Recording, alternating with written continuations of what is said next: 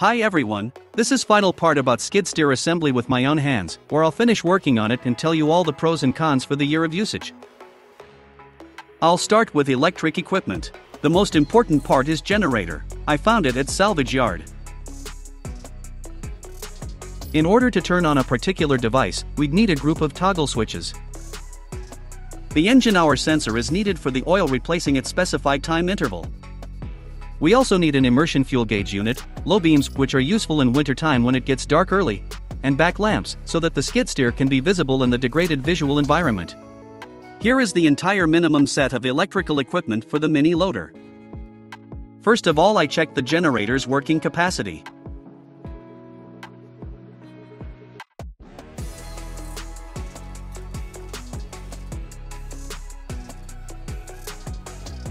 Then tried to rotate the generator with a drill, but there probably were not enough revolutions and the bulb didn't go out. I took the angle grinder and tried to employ it. The generator started working and the light bulb began to go out. This means the generator gives a charge to the battery. The perfect place for the generator is above the engine. The crankshaft, with a pulley put on, will spin it. I removed the engine from the skid steer for the ease of convenience.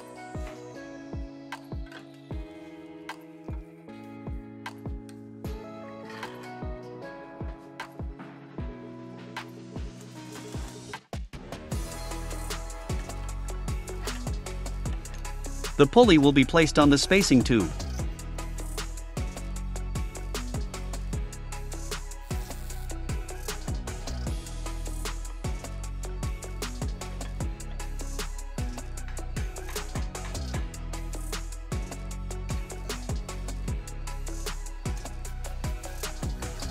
After the pulley was installed in its place, I welded the bracket of generator attachment.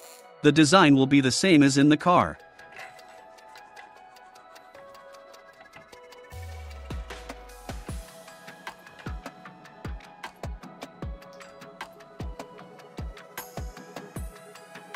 Then I welded a bar for the generator belt stretch.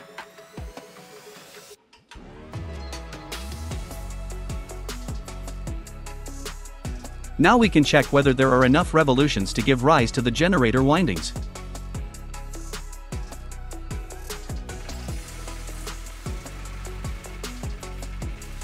The bulb went out. The revolutions are quite enough for a car generator. While the engine is removed, we can prepare our skid steer for painting.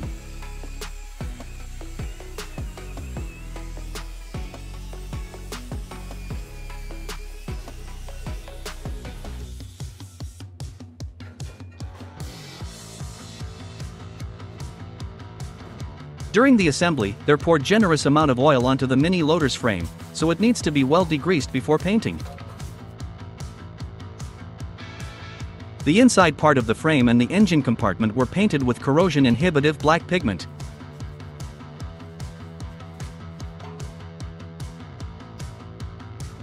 Before continuing painting the exterior, we should complete all the remaining jobs concerning the loader. A rear window was cut out in the cabin. It helps when you move in constrained conditions.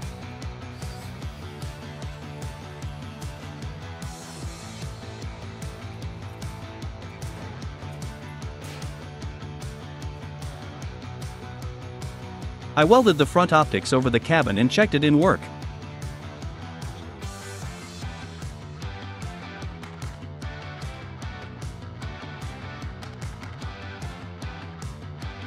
It shines very bright. Everything is perfectly viewed in dark conditions. I installed the angle bars on the cabin in order to close the seam. I also concealed the underside of the cabin under the seat. Then I went to the pins of the hydraulic cylinders. I welded plates to them that will protect them from turning. They don't need any grease nipples, since there are I-bearings in the clevis and there are grease nipples installed on them. I drilled an oil channel in the boom's pin and twisted the grease nipples in.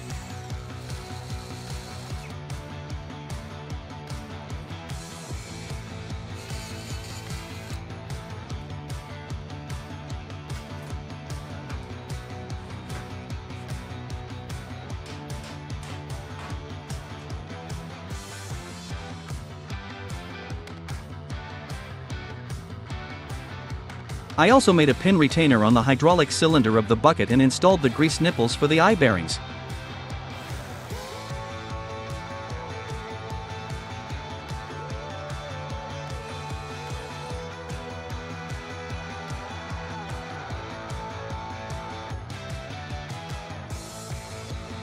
The tail lights slightly protrude beyond the body. I made a ledge of the steel strip for them. Now we can take off the cabin and start painting. Since it's a mini loader and it looks pretty like a toy, I decided to paint it in some bright variegated colors. I used 3-in-1 paint for rust.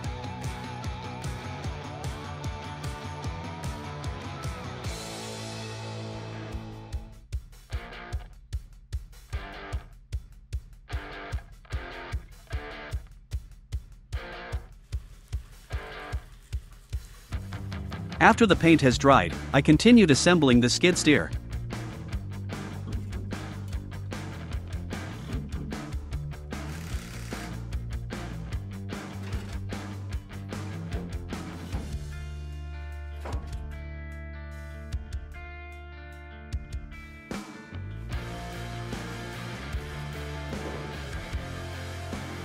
I prepared the glass, cut off the old tints with great difficulty.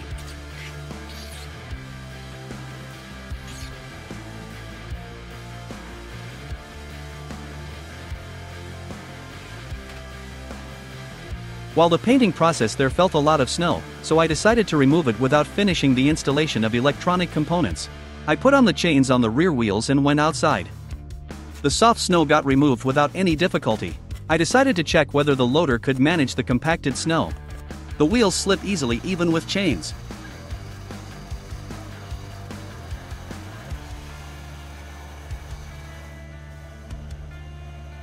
The sharpened bucket helped to deal with it.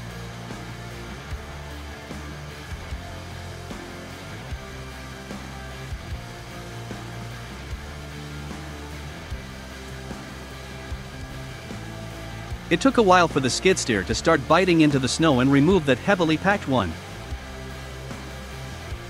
After a brief stint, I heard a crunch coming from the left side in the area of the hydraulic motor.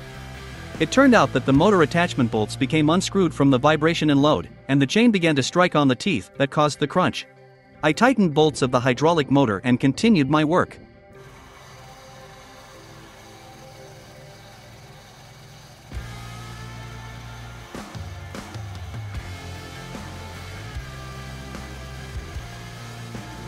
It's good that the skid steer has an excessive power and the wheels slip on any kind of surface, no matter if it's snow or asphalt.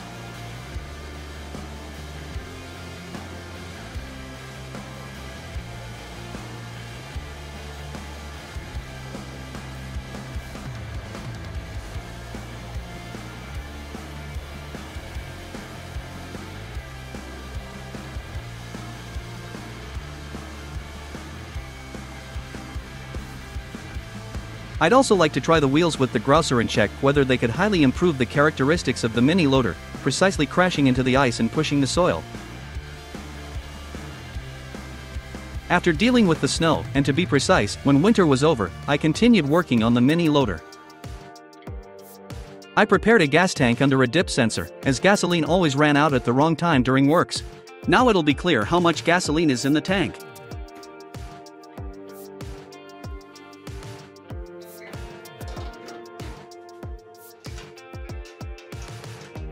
This time I want to check the fuel level sensor. The sensor doesn't show the level smoothly. The arrow moves exactly along the tick marks. There turned out to be more wires than I expected. In order not to twist them, I put a terminal block. Then installed the toggle switches in their place and checked the voltmeter and the generator at the same time.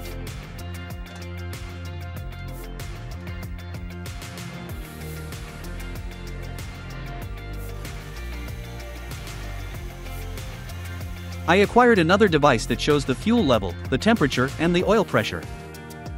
My job is to monitor the oil temperature in the hydraulic tank. For this purpose, we need to screw a temperature sensor in it.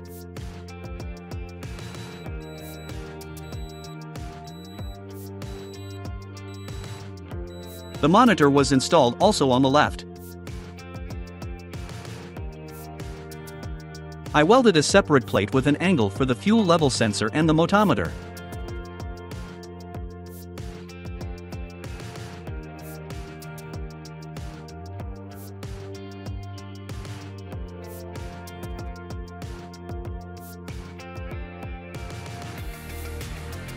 It's rather convenient that the motometer also shows the engine speed.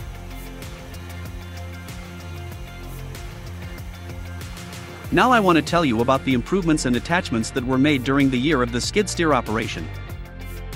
First, I made the counterweights to the back of the loader. It's just a steel box filled with concrete. Each counterweight weighs 60 kilograms. They are removable and can be removed at any time. The first thing I did from the attachments was a fork. I welded a quick release platform and fixed the fork on it with the bolts, which is made of a shape tube. A very convenient thing in work. You can transport almost everything with its help.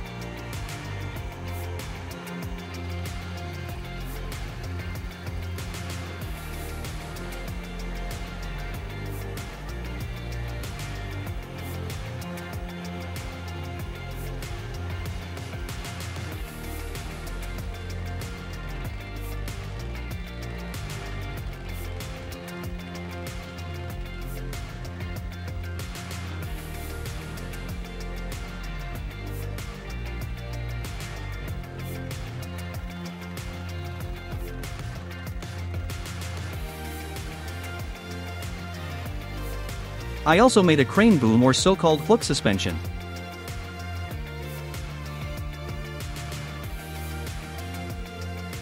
It's also attached to a quick-release platform with the bolts.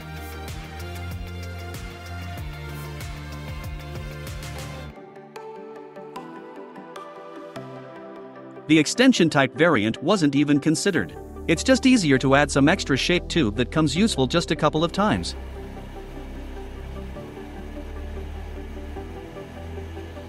The skid steer is able to raise up to 50 kilograms with working radius of 5 meters. The outweighed load can lead to losing touch of the rear wheels with the ground.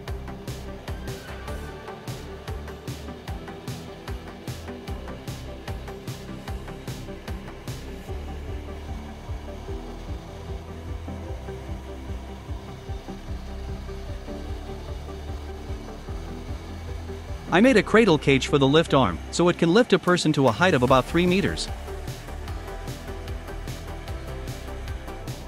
I just need to go into my home decorating, so I think it'll come in handy.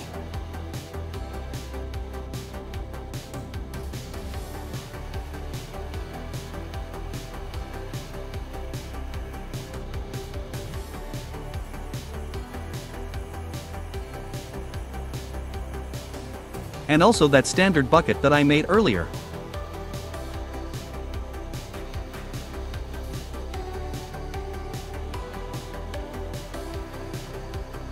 During the extended operation, I didn't manage to heat the oil over 50 degrees. So for now I don't see any point in installing an oil radiator yet. All I can summarize after a year of operation is that the technique never failed. There were some problems with carburetor and air filter which I fixed eventually. Since I was making this skid steer exclusively for my own use, I find no sense to hide the disadvantages, which turned out to be not so many. As I said before, there were problems with the carburetor, typical for most Chinese 4-stroke engines. As you're practically working into the skid steer on the spot, moving back and forth, constantly breathing the exhaust gases, especially in calm weather, there's need to adjust a pipe over the cabin or better yet to install an electric motor and forget about this problem at all.